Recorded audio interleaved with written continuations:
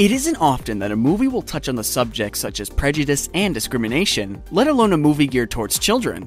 Well, Disney hit the mark almost perfectly with the movie Zootopia.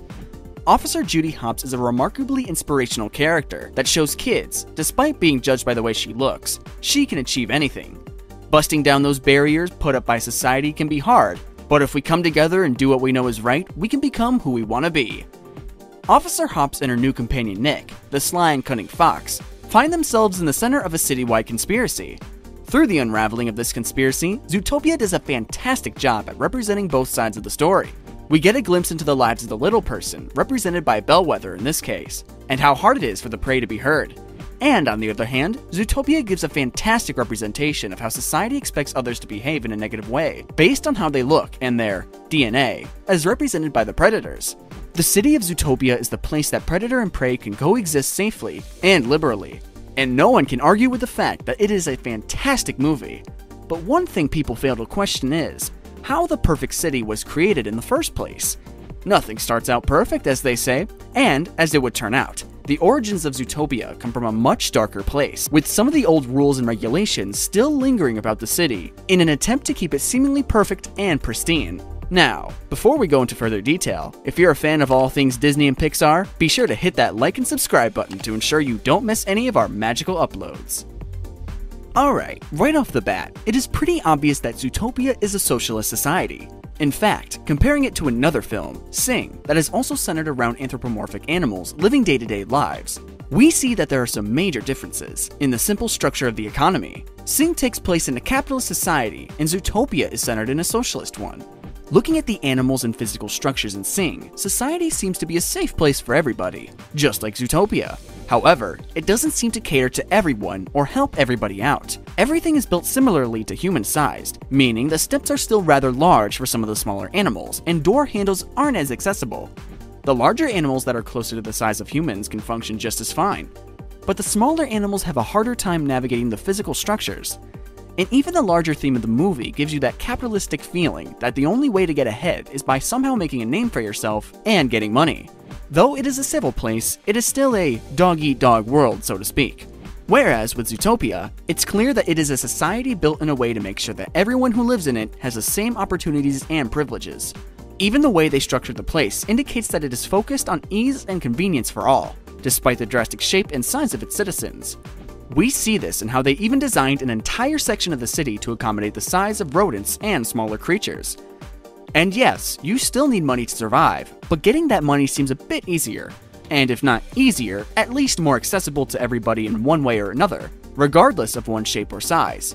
It makes Zootopia seem almost perfect when you look at it from the outside, but it definitely wasn't always that way. In fact, the creation of Zootopia is believed to take place in the same film universe as Disney's Robin Hood and as The Lion King, all taking place at different points in time, but all a part of the same timeline. A timeline where somehow a great place had been formed between predator and prey, allowing the two to begin living together in somewhat harmony. Disney's Lion King is the first stop on our timeline.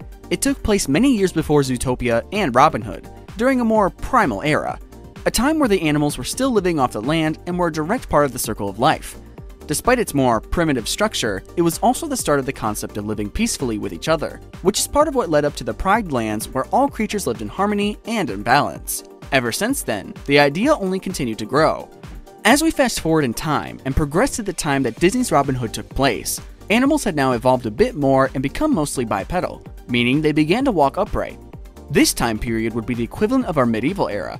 Peace had been more solidified in terms of the animals living among one another without fear of the predators. However, there was still a very apparent caste system in place that led a few animals into positions of wealth and power, while the majority were left in the slums with hardly enough food to feed their people. Now, let's take one more jump in time to the period that Zootopia took place, which is as close to the present time as we have seen, perhaps even a bit further in the future, where animals have transitioned to a life of full-time jobs and leisure living. They have designed large metropolitan cities with different neighborhoods and boroughs that are set up based on the species of animals that inhabits them. But wait, one thing to point out is the fact that there are absolutely no domestic animals in the Zootopia universe. There are no domesticated cats or dogs of any nature, which is odd when it comes to the idea of peaceful harmony amongst all. And that is because it is theorized that somewhere along the line, probably between Robin Hood and Zootopia, was a time of nightmare for the animals. It was at this time that humans had still existed on Earth, and in fact, had begun to domesticate animals, which, as we see from the films, are more like humans than animals. Many of the species were able to resist domestication, but there were two that fell victim to the humans' call: the cats and the dogs. This reign of terror lasted for a while, but eventually, a calling occurred in what can only be described as a revolution. The animals stood up to man in what was called the Great Purge. Many battles ensued between mankind and the rest of the animal kingdom, and it wasn't long before the humans were outmatched and lost. In order to make sure that they could never try to enslave the animals again, they were wiped from existence, as well as any of their domesticated animals, in what was considered to be a cleansing of sorts. This left only the animals to sit in the mess that they have made, and try their best to pick up the pieces, which ultimately led to the idea of Zootopia. However, being built from the ground up meant that it wasn't going to be pretty at first. And this is where we get into the laws and regulations surrounding the creation of Zootopia in the utopia we see it as in the film. You see, in order for the world to remain full of food for all who inhabit it, while also maintaining a balance of peace and order where predator and prey could live together, there would have to be some sort of population control. Think about it. When Judy was talking about her family, and about the fact that her parents have 275 children, sure, it was a good laugh, but the implications of such number are insurmountable. In nature, that number would be regulated by natural selection. Some bunnies would survive, while others would become food for something bigger and scarier. But in the setting of Zootopia, that can't be the case. The predators don't go after prey anymore, which only means one of two things. One being that Zootopia is suffering from a seriously grotesque issue of overpopulation, which doesn't appear to be the case seeing how there's no concern about a food shortage of any kind, or any other issue that could possibly come from overpopulation, leading a lot of fans to believe option number 2, which is a little darker than overpopulation.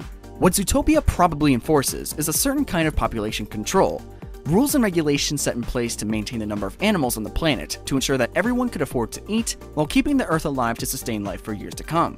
Probably rules for both predator and prey to limit the number of offspring they could have, similar to the one-child policy that was implemented in China. Sustainable life may sound nice, but there is a sinister side to it too. Like, what happens if the population rises to too high of a number, or a family accidentally has too many children? Well, the answer is pretty sick. The lightest way to put it would be that a lot of unexpected children would disappear, similar to the disappearance of predators in the film, a conspiracy that has yet to be discovered within the system. Now that's messed up. And to wrap all this up, when looking at it from the outside, with little to no context, Zootopia does seem perfect. It looks amazing actually. All the animals seem happy and able to live their best lives. They aren't constantly looking over their shoulders or worrying about being eaten. It really does seem peaceful. But you know what it also seems like? It seems like it's expensive. I mean, living in Zootopia must cost a ton, especially when looking at some of the salaries that the characters make. Take Nick Wilde, for instance. When he was talking to Officer Hops about the sales he made on his little popsicle scheme, we learned that he made about $200 a day. He also mentioned that he is a hard worker and works 7 days a week, 365 days a year. When you do some math, that adds up to a yearly income of $72 grand, which sounds like a good amount of money. So why was he living under a bridge? Why would someone who makes $72,000 a year essentially be homeless?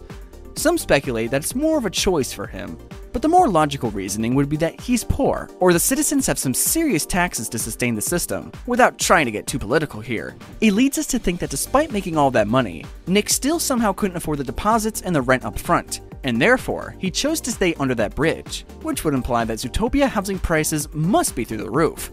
Even Officer Hops, a police officer, can't afford a nice place. She rented out what looked like a studio apartment with really thin walls. And if that is the best she could afford, that's crazy. I mean, a police officer in Zootopia would probably make a pretty decent amount. If her apartment really is the best she could afford, it must mean that the place costs at least a couple grand a month, plus the cost of food and utilities. Almost every Disney film in existence has found itself spawning countless theories about the worlds they take place in, and in some cases, those theories are darker than others. Zootopia is a truly great film that teaches kids the importance of understanding a person's hardships, and that it is never okay to judge someone based on their appearance or their lineage. But sometimes, in order to come to such a utopian point in society, things need to get a little darker before they can shine bright. What do you think? Is Zootopia a depiction of a socialist economy? Be sure to let us know. That's all, Disney fans. Let us know what you thought of this video in the comments. And like and subscribe for more magically packed videos.